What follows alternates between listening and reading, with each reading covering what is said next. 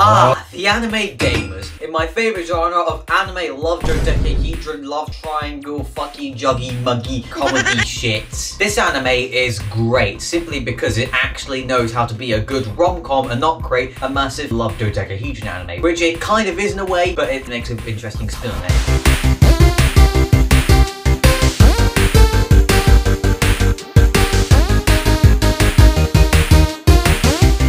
Keita Amano is a typical high school gamer living out his average student's life. However, one day he has an unexpected meeting with the cutest girl in school, which makes him want to disappear without a trace. This girl, Karen Tendou, is an amazing student who is proclaimed to be the school's idol. She discovers that Amano is a gamer, and this newfound knowledge incites a passionate desire within her to recruit into the game club. Upon visiting the club, Amano is forcefully made aware of a side of gaming wildly different to the one he loves so dearly. Tendou's interest in Amano begins shaking up what was an uneventful life, filling it with spontaneity, awkwardness, and a little bit of mayhem. As a result, every day becomes a comical battle for Amano's sanity as he tries to adapt to these wild, unexpected changes. Anyways, this anime is about the people who play the game and not the games themselves, hence why this anime is called Gamers and not Games. So this anime is more about characters who are gamers interacting with each other, which, by the way, gamers interacting with other people, that's just completely unheard of. The interactions between the characters, all jokes aside, are actually really good and very funny, and that's what makes this anime set apart from different other harem style anime, where the main character has also got the personality of sandpaper and all the girls get wet around him because he literally exists. Like that one where that guy goes to a mecha school, the entire school is just all girls, and they all for some reason want to do him. Like, that's not a good anime. That's just like the average teenager's wet dream. I don't want to watch that. This anime Gamers is kind of more like EastEnders in a way, but if it was an anime and made a little bit more funny and about gaming, because after all, EastEnders is absolute shit. The great thing about this anime is all the situations that the characters get put in by mistake and just by complete stupidity of each character, just doing stupid shit, and that's just what makes this anime so stupid but funny at the same time. It's just got really stupid humour in it, and it's great. So anyways, the characters. The first character obviously being Karen Tendou, and by the way, her last name, I think, is definitely a parody of the word Nintendo. And also, she has the worst first name of this entire series, literally Karen. The next character is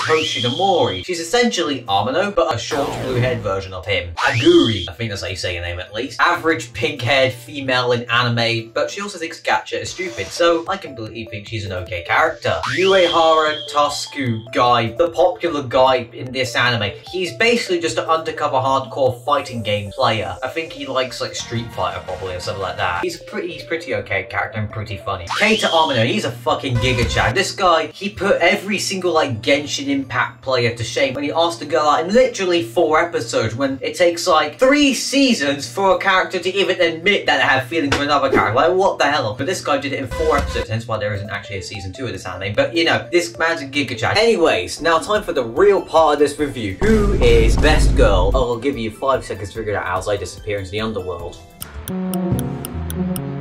That wasn't 5 seconds, but it's Mori. Why? Because she makes her own games and plays games. What else is there? Come on, you gotta agree with me. I'm right, and I know it. To summarize this anime is definitely very great and very funny to watch. Simply just because, you know, the characters are amazing, the situations, they're just like completely stupid and don't make sense, and that just makes it even more funny. And also, the whole show is just packed with gaming references. Like, literally in the intro, they reference PUBG, Resident Evil, some space game from the 80s that you probably never heard of, just general gaming culture, and, you know, making the fun of stereotypes of gamers being basement dwellers. It's a pretty great anime. Although, literally within the first, like, 5 minutes of the episode, it spoils the first 4 episodes by deliberately pointing out the whole, like, first arc of what's happening in there, which is a bit annoying because I wanted to figure out myself what would actually happen, but, you know, it's alright still. The anime's still pretty good. Definitely an 8.7 out of 10.